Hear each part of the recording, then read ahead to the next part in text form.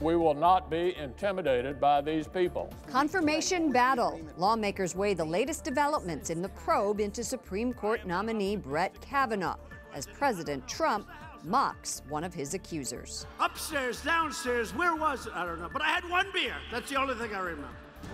Catholics in America. An exclusive EWTN News Nightly poll asked the faithful about the U.S. political climate and approval of Donald Trump. Terminating the treaty. Why the United States is canceling a pact with Iran that dates from President Eisenhower's administration. And global gathering.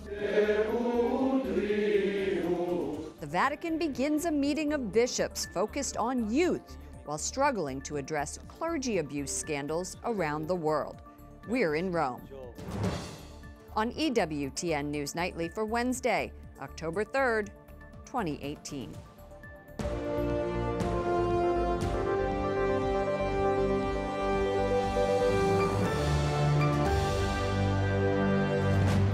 Good evening from Washington, D.C., and thank you to those of you joining us from around the world for news from a Catholic perspective. I'm Lauren Ashburn. President Trump ridicules the testimony of Dr. Christine Blasey Ford. She's the woman accusing Judge Brett Kavanaugh of sexual assault. The president is going on the offensive as the FBI continues to investigate allegations against the Supreme Court nominee. White House correspondent Mark Irons reports. Good evening, Mark. Good evening, Lauren. President Trump called Christine Blasey Ford credible after she gave her account last Thursday, but now the president is casting that description aside and criticizing her lack of details surrounding the alleged 1980s assault. I had one beer. Well, do you think it was? Nope, it was one beer. Oh, good. How did you get home? I don't remember. How'd you get there? I don't remember. Where is the place? I don't remember. How many years ago was it? I don't know. I don't know. Last week, Ford recalled what she claims are specific details of the assault carried out by Kavanaugh. She alleges it happened in an upstairs bedroom during a house party. Kavanaugh denies it. The White House press secretary Sarah Sanders says Christine Ford doesn't have the corroboration to back up her claims. Every person that she named has come out and said either they didn't recall it or it didn't happen or they weren't there. Every single bit of evidence and facts that we've seen in this moment have supported Judge Kavanaugh's case, and the president simply pointed out the facts of the matter. Ford's attorney called the remarks from the president at a Mississippi rally last night a vicious, vile, and soulless attack on his client. Today, the White House is not disputing Christine Blasey Ford's testimony was compelling, but she is no longer being referred to as credible, as the president described her last week. The FBI could send Congress a report on its latest investigation into Kavanaugh's background as soon as today. Lauren. White House correspondent Mark Irons. Thank you, Mark. Just 5 senators could decide the fate of Supreme Court nominee Brett Kavanaugh. 3 wavering Republicans, still undecided, now criticize President Trump for mocking Christine Blasey Ford. Capitol Hill correspondent Jason Calvi has their reaction. Good evening, Jason. Good evening, Lauren. Senator Jeff Flake, Susan Collins, and Lisa Murkowski are the 3 Republicans we're closely watching. Republicans only have 51 seats. That's just the number needed for Kavanaugh's confirmation. Now, all 3 say the president last night was wrong. The president's comments were just plain wrong. Republicans criticized the president for mocking the Senate testimony of Christine Blasey Ford. How did you get home? I don't remember. How'd you get there? I don't remember. Where is the place? I don't remember. I don't like what the president said last night. I'm the first person to say, I want to hear from Dr. Ford. I thought she was handled respectfully. I thought Kavanaugh was treated like crap. Yeah, well, boo yourself. Senators say they'll vote this week on Kavanaugh's nomination. It's likely Judge Kavanaugh will greatly impede or eliminate a woman's right to choose. But first, the FBI investigates allegations against Kavanaugh. Democrats find reasons to criticize that investigation. I've heard of many people who have offered testimony to the FBI and not been called. I have a constituent who, in fact, wrote to me saying that she had not been called and wanted to be able to testify about what she knew about Judge Kavanaugh. Democratic leader Chuck Schumer says he wants the FBI report released publicly. Some Republicans say keep the details of it private, but release the general information. Yeah, I do want to see some way to communicate what's in the report publicly. And you may get that information one way or another. Well, I'm not worried about leaks. I'm confident there'll be leaks. Somebody's going to say something of what comes out on it. That's not unreasonable. A man claiming to be Ford's ex-boyfriend reached out to the Judiciary Committee. He says he saw Ford coach a friend on how to be less nervous during a lie detector test. Now, if that's true, that would contradict Ford's testimony. She said she never gave tips on taking a lie detector test. Lauren? Capitol Hill correspondent Jason Calvi. Thank you, Jason. Joining me now is Mona Sharon, Senior Fellow at the Ethics and Public Policy Center. Mona, welcome back to the program. Glad to be here.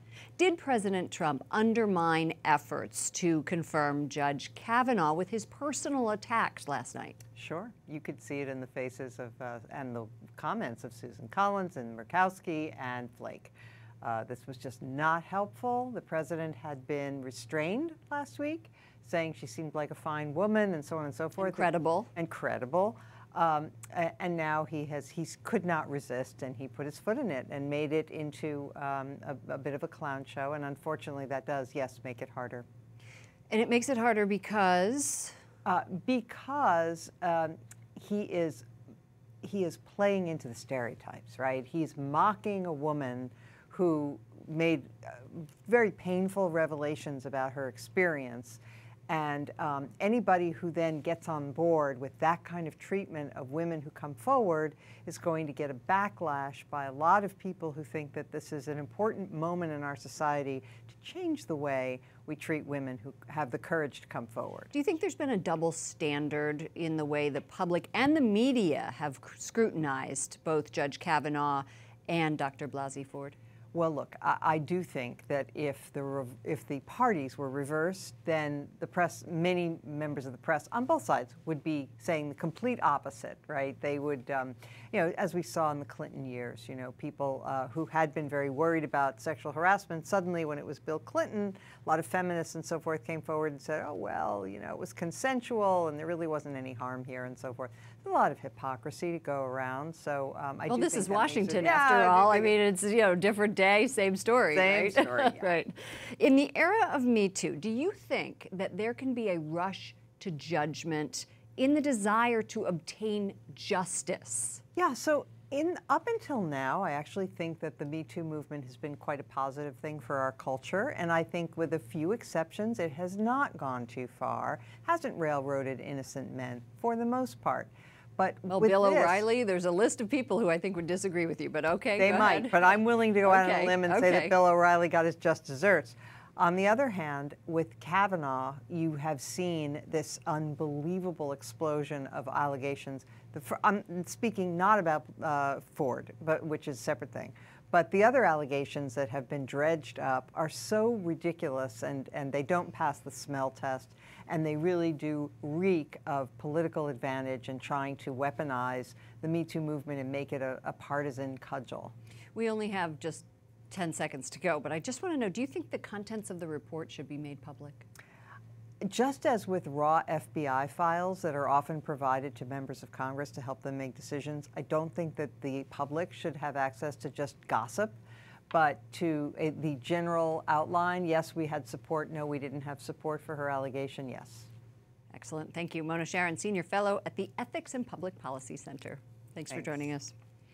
We're unveiling a new series tonight that you'll see only on EWTN News Nightly, Catholic in America. We're working with a major polling company and a highly experienced media research firm to spotlight what Catholics in this country think about the church and its leaders, about American politics and its leaders, as well as how Catholics and Catholics' issues are covered by major news outlets and smaller publications in battleground states. We'll roll out and analyze these findings between now and the midterm elections as part of an ambitious undertaking to take the pulse of the Catholic community in a way that's never quite been done before. We begin tonight with an exclusive EWTN News Nightly poll by McLaughlin and Associates, done for this network on what Catholics think about some of the hot topics in America, starting with the president. We asked, do you approve or disapprove of the job Donald Trump is doing as president? Out of all of the responses, 42% said they approve, 56% disapprove. But take a look at these numbers. For churchgoers, those who go regularly, 52% say they approve of President Trump and the job he's doing, 47% disapprove. And for not regular churchgoers, Christmas, Easter, maybe once a month, 32% approve and 65% disapprove, 65%. Now, the next question we asked, if the election for U.S. Congress were held today, would you be more likely to vote for the Republican or Democratic candidate? 37% overall said they would go Republican, 50% Democrat. And it's nearly even when we look at people who attend church regularly. 44.9% said they'd vote for the Republican, while 44.5% said the Democrat. And lastly, for not regular church attendees, 28% said they'd vote Republican. 56% of those who do not go to church regularly said they would go with the Democrats. This survey was taken last Thursday before the Brett Kavanaugh and accuser hearing. A global gathering of church leaders opens with a visibly moved Pope Francis. Diamo loro il nostro caloroso benvenuto.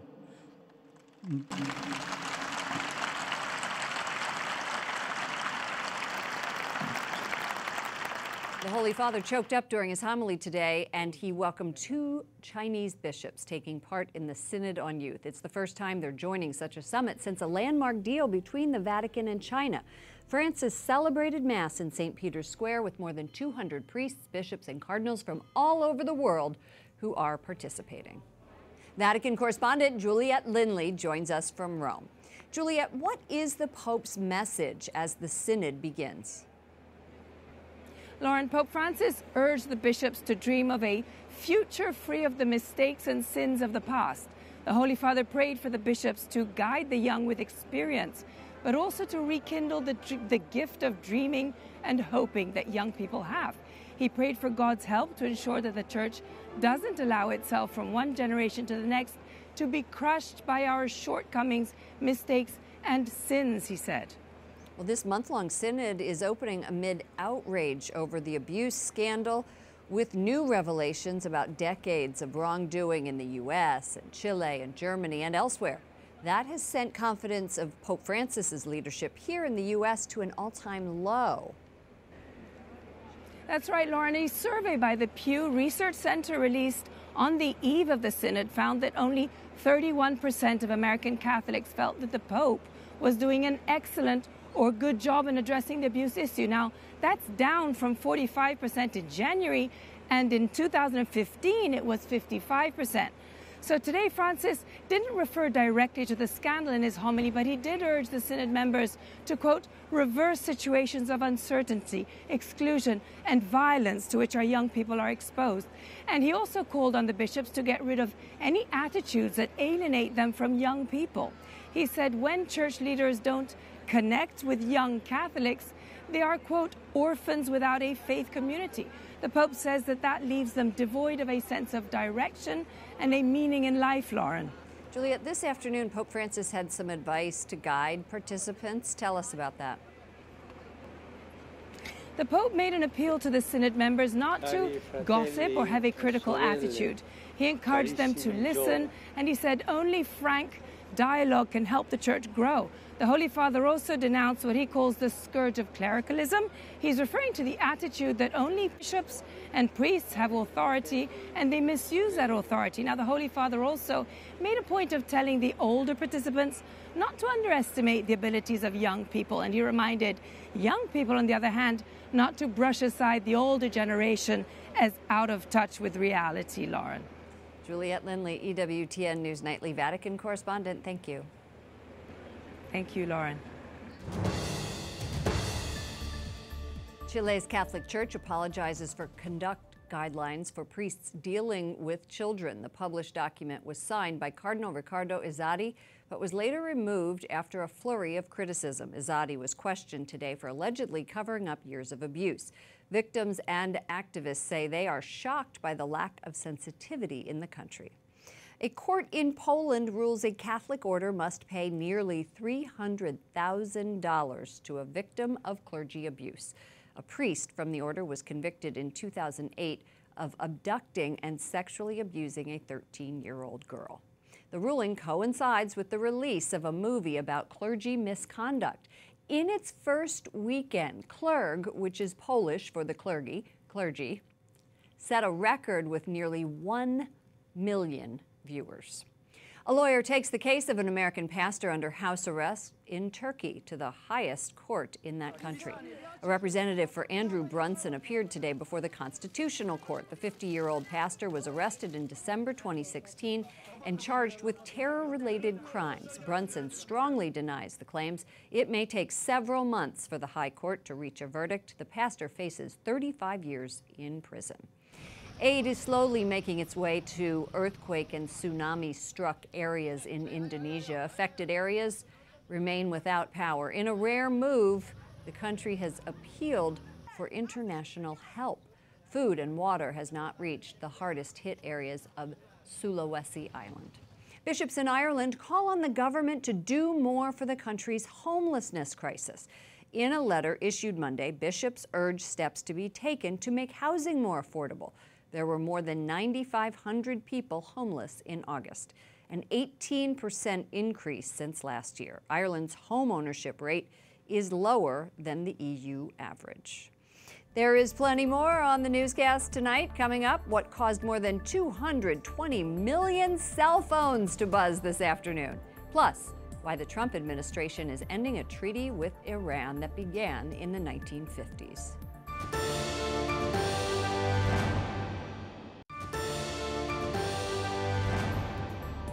Welcome back. Nearly every cell phone in America buzzed this afternoon. The Federal Emergency Management Agency was testing its presidential message alert system. It's similar to an Amber Alert, but cannot be turned off. The alarm reached around 225 million phones and also televisions and radios. Secretary of State Mike Pompeo says the United States is canceling a treaty with Iran signed in 1955. He says the move is decades overdue, adding Iran is using it for their own political purposes. Correspondent Wyatt Goolsby has more from the State Department. Good evening, Wyatt. Good evening, Lauren. Secretary Pompeo's announcement comes just hours after the United Nations highest court ordered the U.S. to lift some of its sanctions against Iran. They claim the sanctions violate the Treaty of Amity, which is an economic and diplomatic agreement signed during the Eisenhower administration. But Pompeo says Iran's claims under the treaty are absurd. The choices that are being made inside of Iran today to use money to foment terror around the world, to launch ballistic missiles into airports throughout the Middle East, to arm proxy militias in Iraq and in Syria and in Lebanon, those are dollars that the Iranian leadership is squandering.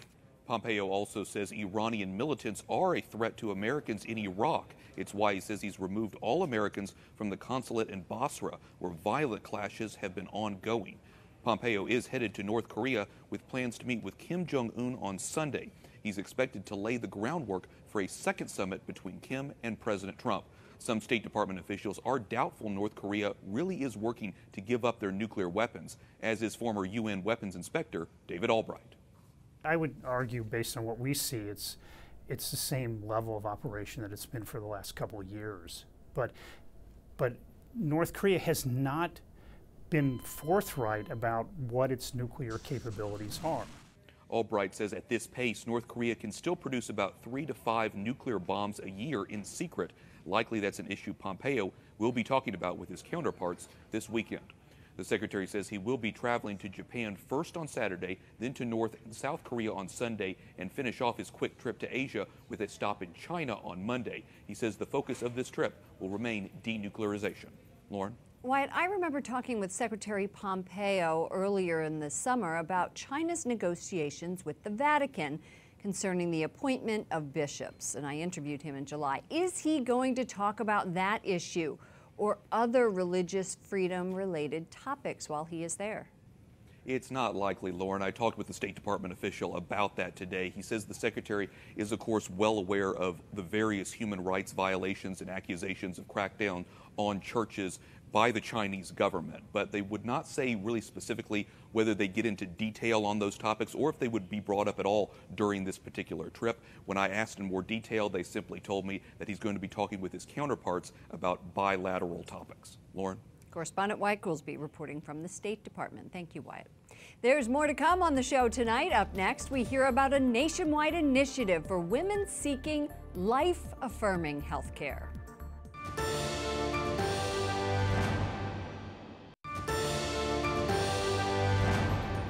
A princess reportedly has been removed from the line of succession to the British throne after she became Catholic.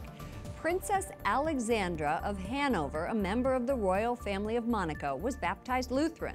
The 19-year-old converted to Catholicism to follow in the footsteps of her Catholic mother. Since the British monarch is the head of the Church of England, an heir to the throne cannot be Catholic. Women in the United States seeking life-affirming medical care are starting to have options around the country where they can find comprehensive, high-quality treatments for all ages at pro-women's healthcare centers. Joining me now is Christine Accurso, Executive Director of the Consortium of Pro-Women's Healthcare Centers. Welcome to the program. Thank you. First, before we begin, you have great fashion sense. Yes, thank you. So do you. Wearing the same colors. For our viewers who may not be familiar with what you call PWHC, Pro-Women's Healthcare Center, tell us about it. Well, it's a consortium of centers nationwide offering life-affirming women's health care, and these providers have been doing this for decades. What does that mean? Yes, that means that they're offering health care that's to restore the body. So every woman from 9 to 99 years old, everybody can come and get great health care. I want to put up a map of the United States just to show our viewers where exactly the PWHC centers are.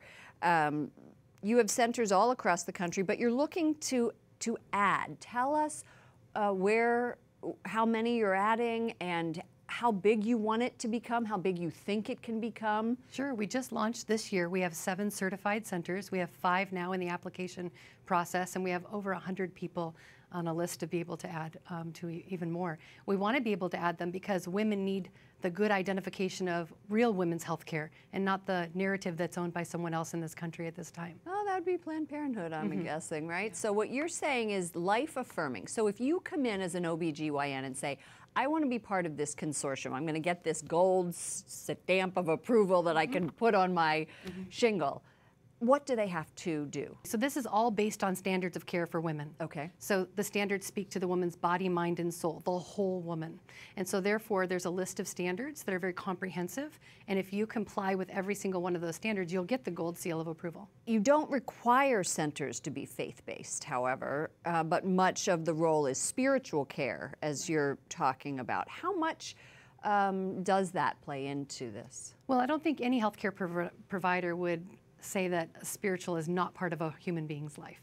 And so therefore, that's the reason why the spiritual aspect needs to be identified. And what that means at each center is a little bit different. Definitely, it's not faith-based. It's for everyone in the country who can comply with them. You're a practice administrator, so it means you administrate for an OB/GYN group, Morningstar in Gilbert, Arizona. What do women who come in and use those services tell you?